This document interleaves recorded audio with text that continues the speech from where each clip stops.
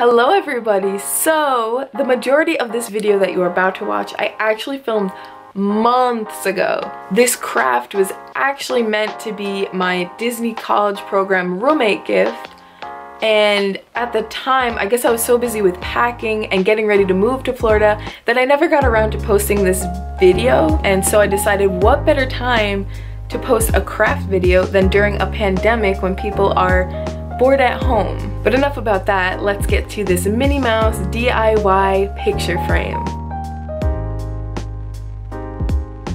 So the first thing you're gonna need is a black frame. Now, I'm not exactly sure where this one came from, but I know you can find them at Dollar Tree or any craft store, and I will also add links in the description for all these supplies as well. Now, the next thing you want to get is a pencil. Now, it doesn't really matter the writing side of the pencil. What you want to focus on is the eraser. You want to make sure it's untouched and circular. Next is the paint. This is the exact paint that I used for this. However, I'm sure any white paint would really work. You're also gonna need a ruler. Now, this is the closest thing in my house that I could find to one, but really any old ruler will do.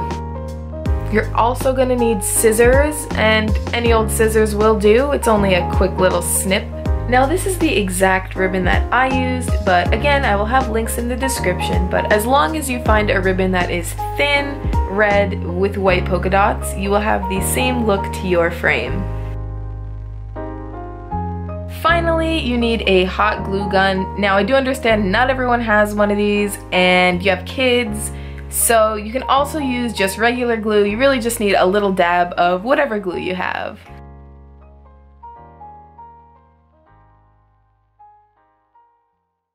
So now that you have everything that you need, it's time to set up. So the first things first, gotta set down some newspaper, paper, whatever you have, just to make sure you don't get paint everywhere. Once you are done setting up, you just need to grab any kind of small container you have that you can put paint in or on, and you really don't need that much paint, so just put a little bit.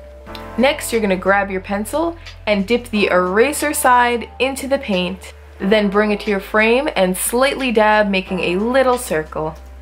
Now, don't worry if you have little rings or the circles aren't coming out like you want them to in the very beginning. You can do a second coat later, so don't worry about that right away. But take the time putting the circles where you want on your frame.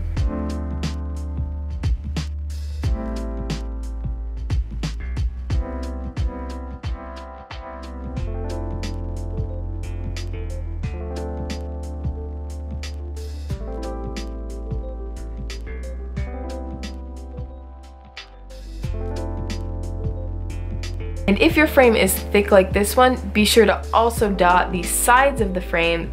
It gives it a really cool effect once it's finished.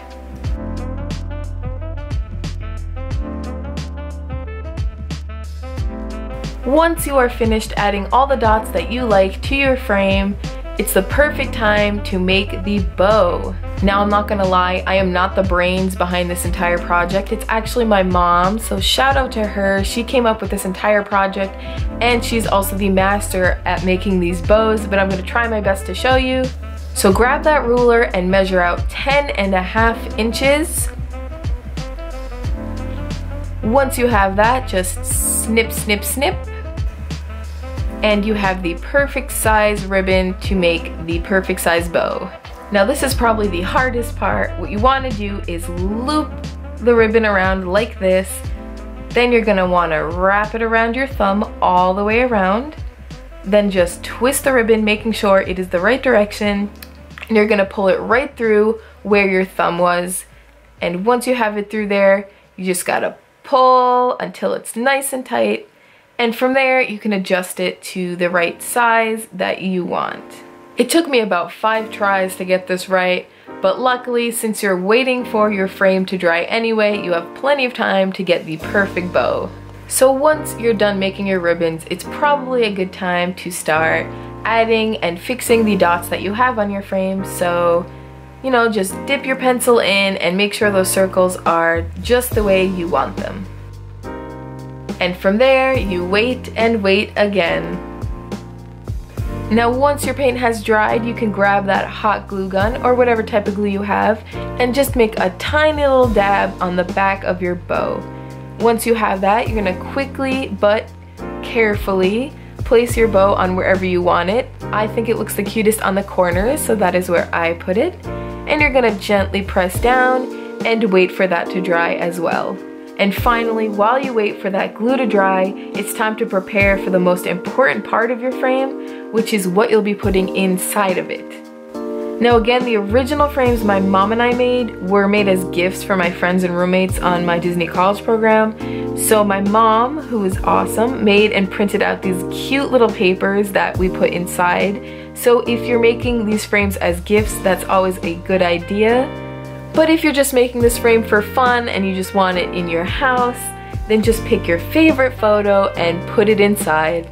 And there you have it. You have made your very own Minnie Mouse inspired picture frame. Thank you so much for watching this video. I hope you enjoyed it. If you like it, be sure to give it a thumbs up.